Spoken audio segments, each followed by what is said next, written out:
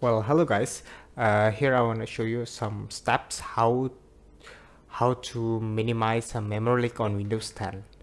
So basically, if you're using Windows 10 right now, if you open some apps and you leave it there for like 10 hours, 6 hours, something like that, the memory will leak. Like they will consume more memory than it should be. Even when you close the app, the memory, even when idle like this, the memory is very high. So my solution, since I haven't found this fix yet before, is just to restart the computer and then see the memories went down again to 2.3 gigs. Before it's like 6 gigs, even without running anything.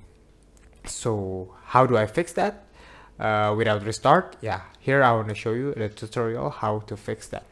So the first thing, we click on the type search bar. We click for services, service. Okay, so we look, we start service, we click about this. Okay, so what we're trying to find here is just sys main, sys main. How to find it?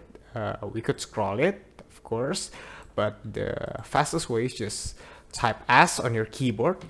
Okay, so it will line the first letter S. So we're looking at sys main, this one, with the description: maintain and improve system performance over time.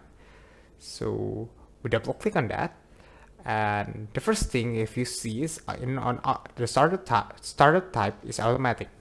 So what we're gonna change this from this automatic to disable, so it will not run when the computer boots up. Okay, so we're gonna click apply and click OK. Okay, we can close this service. So what the next thing that you need to do is just restart your computer. So that's how I fix the memory leak issue on Windows 10. Hope that I'll help you. Thank you.